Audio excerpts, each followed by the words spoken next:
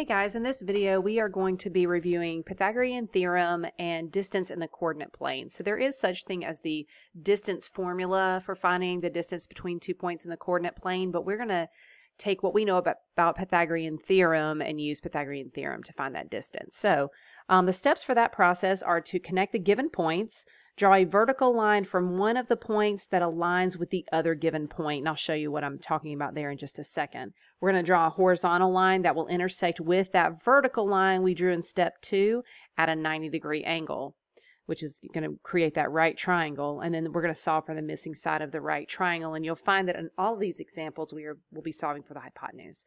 So in the first example, we're going to find the distance between point A and point B. So step 2 says to draw a vertical line that will align with the other point. So I'm going to go from point B and I'm going to draw a vertical line and I'm going to stop at the point that would align with point A. Now we're going to draw a horizontal line from point A that will intersect with the other line that we drew, the vertical line we drew, to create that 90-degree angle. And I skipped step 1, which was to connect the given points. That's okay, we can do it now. All right, so locate that right angle, which is opposite, and the side opposite that is going to be the hypotenuse, which is that distance that we are solving for.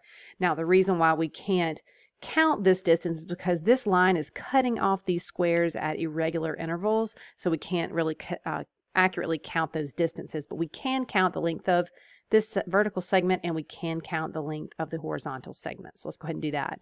So 1, 2, 3, 4, 5 is going to be the length of the vertical segment, and then 1, 2, 3, 4 is going to be the length of the horizontal segment. So we're going to use those measurements in Pythagorean Theorem to solve for C.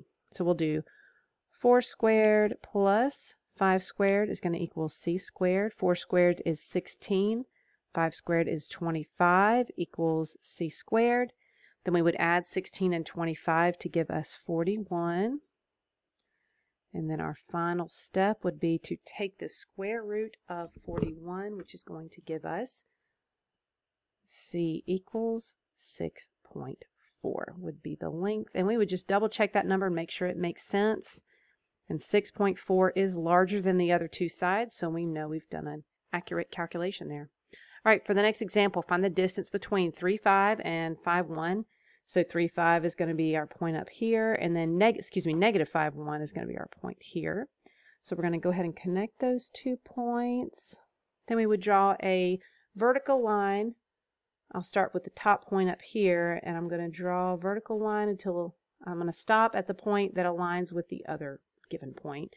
Now we'll draw a horizontal line from the other point until it connects with the vertical line we drew, and there's our 90-degree angle.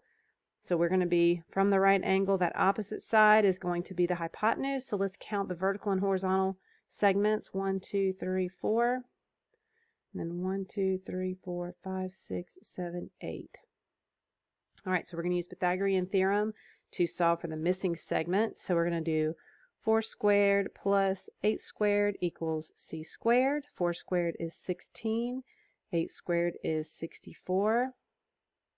And 64 and 16 is going to give us 80.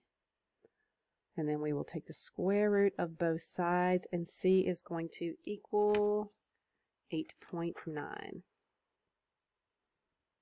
Okay, just double check that. It is greater than the 2 legs that are given, so we know we have an accurate calculation. All right, now we're going to calculate the perimeter of the given figure, but we are going to have to solve for these diagonal segments here. Okay, so we're going to break those little groups into the right triangles. So I've got a right triangle here, and this is a parallelogram. So these 2 little triangles that I'm drawing in color are going to be congruent to each other. So we can just solve for one of them and double that value.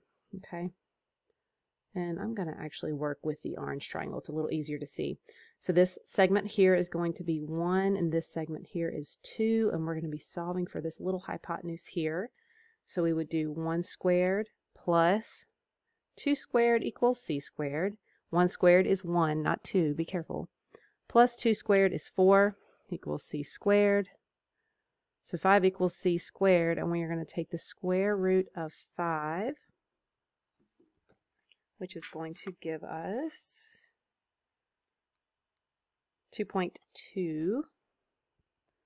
All right, so this segment is 2.2, and this other diagonal segment is also going to be 2.2. The long segments are going to be 1, 2, 3, 4, and 1, 2, 3, 4. So if we are calculating the perimeter, recall that that's going to be the distance around our figure.